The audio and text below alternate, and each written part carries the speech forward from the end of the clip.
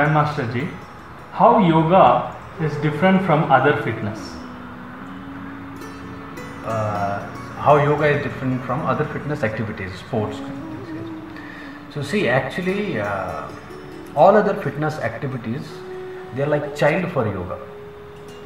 They themselves, they are not existing. They are existing because of body, and body is yoga.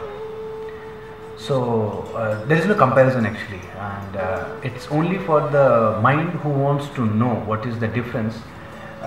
We'll say those who are very much new for yoga, they only need this kind of understanding that if there is any difference between yoga and other physical activities.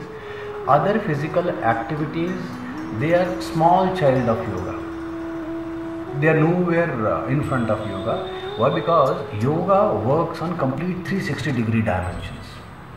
It doesn't work only on a body which is visible. It works on the body which is not visible. It works on mind, it works on intelligence. So yoga is much more than a physical activity. But what happens, that physical activity is a very small part. It's a part, it's there in yoga. The asanas, pranayama, meditation, they are the part of yoga. But there should not be any comparison. Nobody should compare yoga with any physical activity. Other physical activity, they should take shelter, they should take guidance from yoga.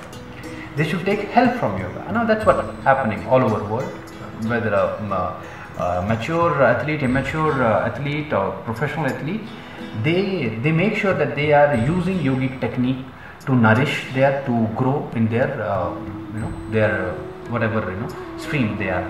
Let it be a runner or a boxer or a swimmer.